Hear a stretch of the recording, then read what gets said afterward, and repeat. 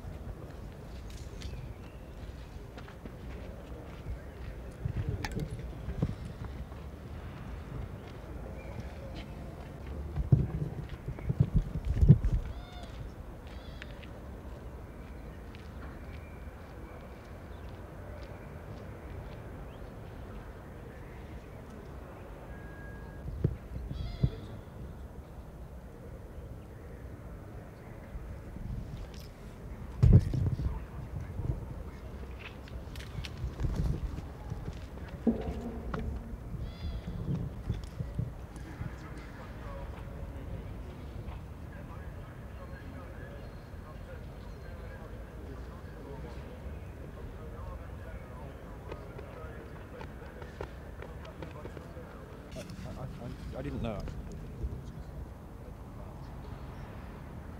Yeah.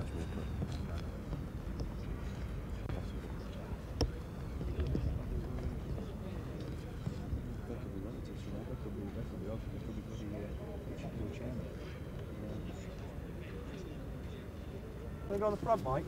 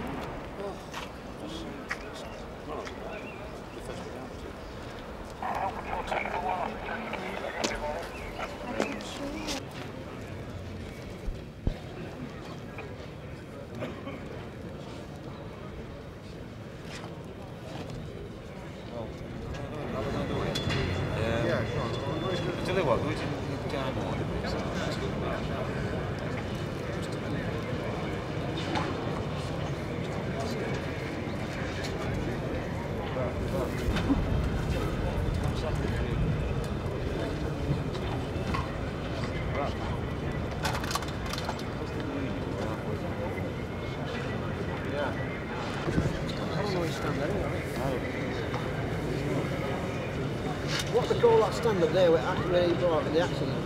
I don't know. This is the North Stand Road. About 315. So, Yeah.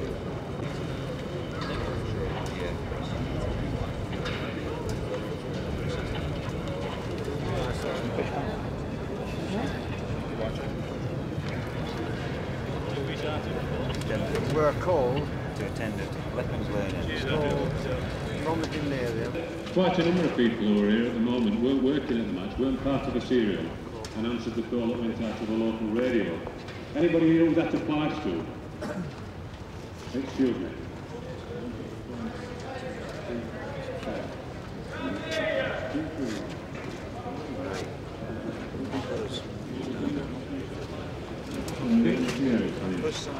Thank you. right. So, when the full mob is that everything got a different plan? So, go to the serial, walked, all this is quite.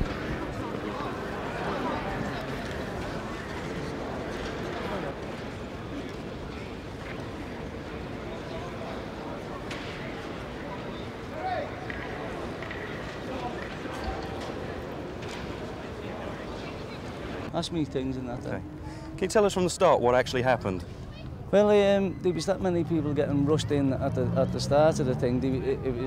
It was impossible for people to be standing there anyway and still getting crushed and move forward through the police rushing people in. So when you're in the ground, you can't even move because there's people that are getting crushed and they wouldn't even let the people out. People of our own kind that have ripped fences down to help people out. Busy strut around, police is what they're called, and let the police never even help people until it really had to, and people are all crushed, dying through the police are fucking rushing them in. You know what I mean? They're rushing them in to not to get them in fast enough, but they're just rushing them in, pushing people in. Not even the ground is too small. Wait a minute, the ground is too small for a start. The ground is well too small because the ground is there was people even still outside when the people was getting crushed. Thousands of people actually. Yes, is right. Do you think there were actually a lot of people outside there that had forged tickets? No, no forged tickets. They opened the gates 10 minutes before the kick-off. No, is right, lad, is right. They opened the ground 10 minutes before the kick-off and let everyone rush through. Rush the door. That's only our end. Only Liverpool out of order. It wasn't Liverpool supposed to do anything wrong. Right. They opened the gates 10 minutes before the kick-off. Into the middle. The person just come in there and shot me away and saying, as soon as they were all rushed through, they shut the gates behind them. Yeah. Totally out of order. Crushing people in. Everyone went into the middle section rather than the wings. Everyone was in B. I got my tickets already in there anyway. I'm going down there tomorrow. Sitting down. They weren't standing up. They were sitting down. I'm going to go and watch them again in that ground. Come on. Totally out of order. People dead. You should be on the gate now, calling people coming out of the door who are responsible, you know, like the police and their Cluffy's boys and all that. Whoever sorted it out to run the cup match, the media, whoever, they should be done. Why did they sell so many tickets then? For a ground that small? The answer will be there was a lot of forgeries knocking around. And there's people. This is what they're saying, but there was no forgeries. I never heard no forgeries. There's no organisation. The gate other side was empty. The other side was empty. People were suffocating. Hang on. People getting carried out, and there was no organisation. The fence, they should have been brought off. People were trying to rip the fence up, and the police were trying to stop them. And the police would not. It was ridiculous. The police were not pushing them back in. Did you actually think at that stage the police thought it was a riot? No, there was no riot. No riot.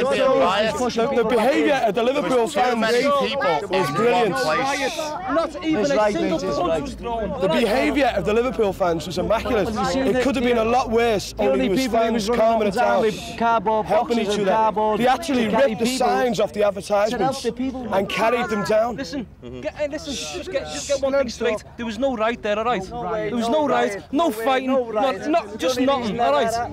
All right, so. You know, organisation. We were lifting people over the fences. They were getting crushed against the middle.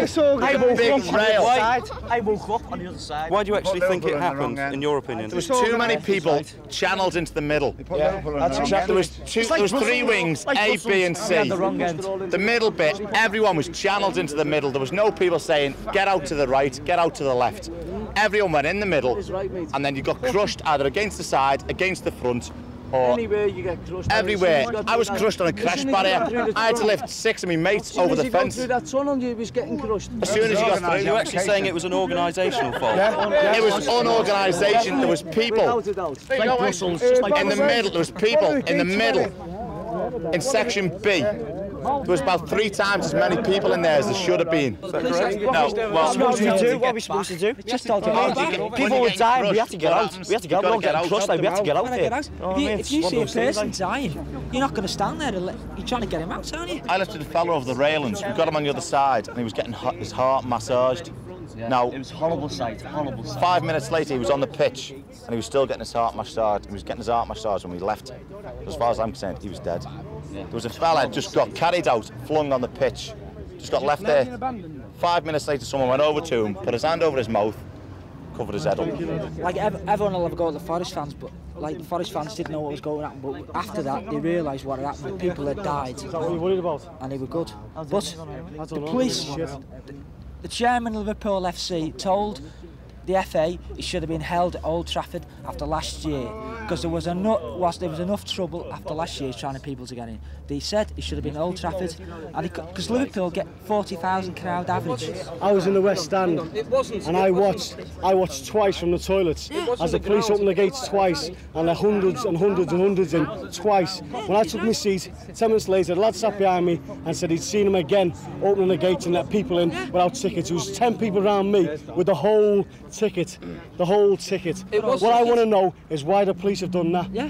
They were warned after last season when we played them again. How the hell they let people that have a 17,000 average home game have that many tickets when we have a 40,000 home game? How they do that, I do not know.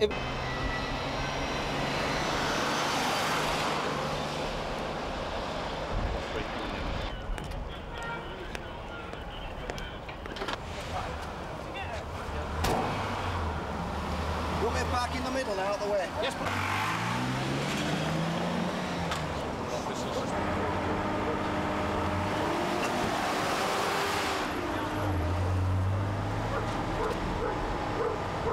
watch your back, mate. Watch your back.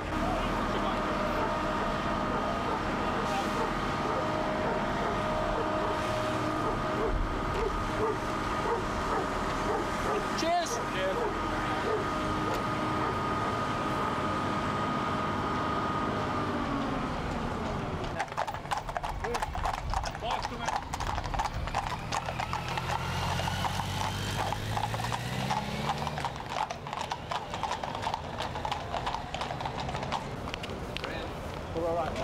Sorry? The people letting their pictures out. Oh, are they? For general use.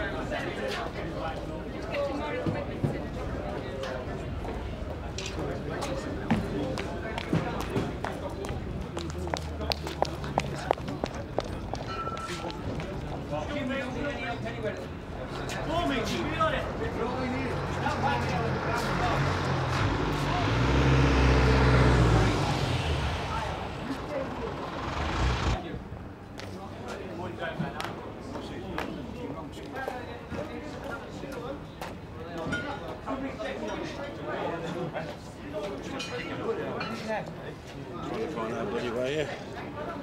Got lost.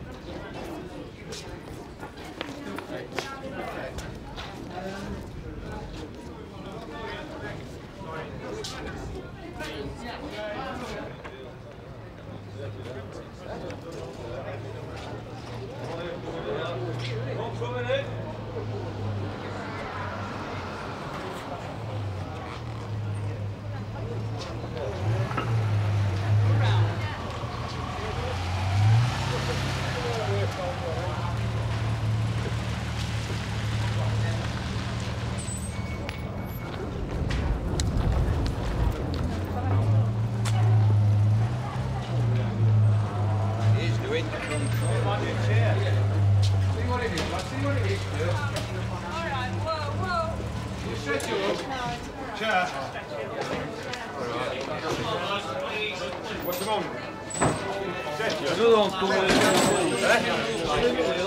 Please. Thank you very much.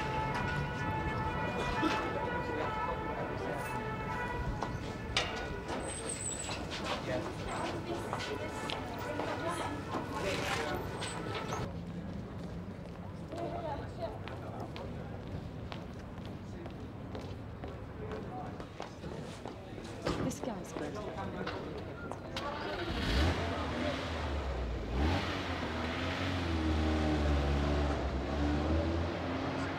Just look at me, Keith. Yeah. Keith, I know it's distressing to talk about so soon, but what happened at the match? Well, it appears that there were a load of Liverpool supporters kept outside the ground, quite near to the kick-off time. So about 10 to 3, quarter to 3, there were a load of people still outside, and obviously in their panic to come into the match, thinking they were going to miss some, they all just moved forward quick, and they wouldn't back up. So there was people at the front getting crushed and basically screaming because they couldn't breathe, and then they were screaming to the stewards and the police to open the gates, and they were just looking and walking past. They just took a bit too long. Whereabouts were you at the time? Just behind the goal on the terrace. So what did you actually see as they were spilling over? Well, people were just crushing, and there was a lad and his girlfriend, and they were just screaming. These words were, "Please God help me," and I believe the girl died. Her face was just blue. Did you see many casualties yourself? Quite a few, some horrendous stuff. I mean, there were a couple dead, and there was people with blood coming from their mouths and things like that, lying on the pitch. It was just, awful. I mean, did the fans know what was going on, do you think? They knew right away, because people couldn't breathe at the front. Their chests were getting tighter. They were saying, "I can't breathe," and they were saying to the stewards and the police, "Help, open the gates." They got some gates at the front, and they did take a little bit too long. They might have thought they were panicking, but it was a bit frightening. How did you get out yourself? Well, in the end, he just made them all.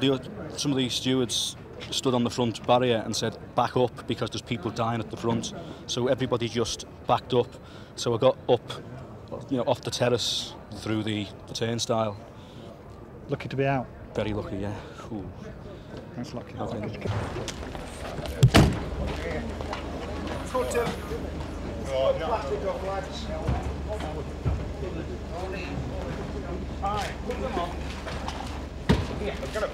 Right, there we are.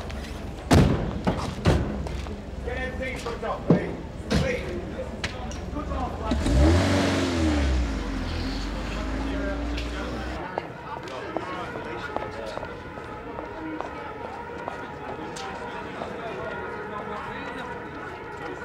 I seen people dead. I was there, and I was against the bar right at the front. And when I was at the bar at the front, there was people. There was a gentleman on my arm, and he said, "You're choking me, you're choking me," and he just fell. Yeah. He just literally fell, and that was the last of him. It was. Do you think you're quite sort of lucky to get out? It must have been my lucky day today. Up there, someone's shining on me, but not them, unfortunately. So whose fault was it? I would blame the police for opening the doors. The fault was we weren't given the right end of the ground. That is the big fault. So too small a space for the Liverpool too many fans. people in it. All right, thanks a lot. Okay.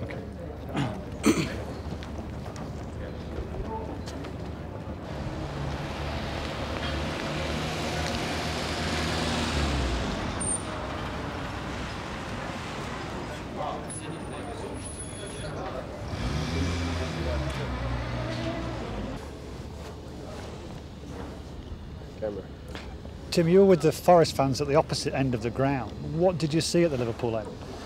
Well, as soon as they kicked off, you could see one or two people coming over the railings behind the goal. You could tell it was overcrowded from half an hour before kick-off. But then more and more people started coming over. More and more. And even out of the stands where they were sitting down. They just spilled onto the pitch. We could see people lying down. And then we saw a policeman come onto the pitch and get hold of the referee, tell him something, then they took the players away. And then it was just one big blur. There were so many people and so many police around. They were drafting police in. Some of them started messing about and coming up the other end trying to cause trouble, but generally, obviously, people were just concerned with people that lying on the floor. You didn't know how badly hurt they were. Obviously, we was at the other end of the ground. We couldn't see. Did the Forest fans realise it was as bad as it obviously is? Not at first, but after that, obviously, who I was with, he had a pain in his chest from an operation he'd had anyway, so we had to take him out. And then the Forest fans were helping the police and the first aid people with the stretchers to get them into the ground. At first we didn't realise how bad it was, but the more people that came on, they could see how bad it was. And what was the atmosphere like in the ground once people realised what really had happened? Everybody was crying, people were being ill, it was awful. I was sitting in the ambulance with my friend and 4 people were brought outside, they were dead on stretchers. It was just sickening. People were screaming, then starting aggravated with the police because they wanted them to get moving quicker. It was awful, absolutely awful. Thanks a lot. Okay. Thanks. On these people, just dead. They were purple. I've never ever seen anything like it. Couldn't understand it. And the police, they opened the gates people without tickets. This was. They just opened the gates and they let these people in. And it was all thousands of people just running towards getting to this one stand. And it must have been, it was just chaos. Right behind the goal. Yeah, right behind the goal. You could not move. I was about 2 foot off from my feet. And there was this young, like I said, this young girl in front of me. She had her head buried in front of this bloke's jacket. She could not breathe. I tried as much as I could. I couldn't even move my arms. Couldn't move my fingers. I was dead all the way up my arms. It was incredible. and the police were standing there, couldn't do nothing about it. Yet the police let everybody in, and it took half an hour. You couldn't see the game. Couldn't see the game for people. Everybody screaming. It was horrible.